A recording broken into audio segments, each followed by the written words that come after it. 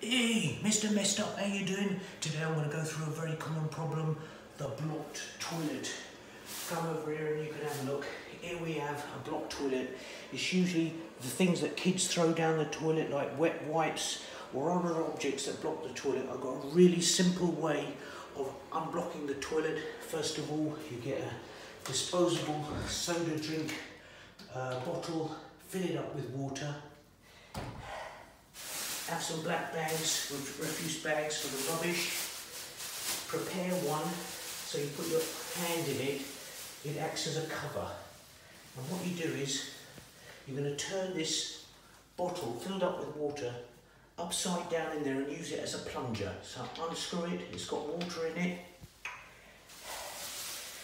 And we will proceed to unblock this toilet, cover this so you don't get splattered with water, and just push down. Gently, a few pushes, and you'll feel the water give. Your hands are not getting dirty, and there it's gone. You can feel it.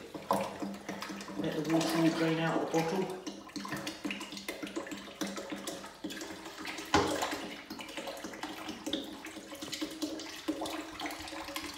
And that's all drained out. Dispose of that because that's rubbish. Wash your hands, even though they're not contaminated with anything, but I'm still going to wash them.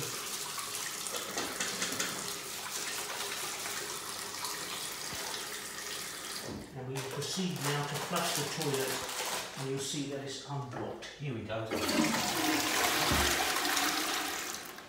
Lovely jubbly. I hope that helps you. It's an inexpensive way of unblocking your toilets at home. You don't need any strong chemicals or a plumber. You can do it yourself, DIY, unblocking your toilet from Mr Messed Up. Over and out.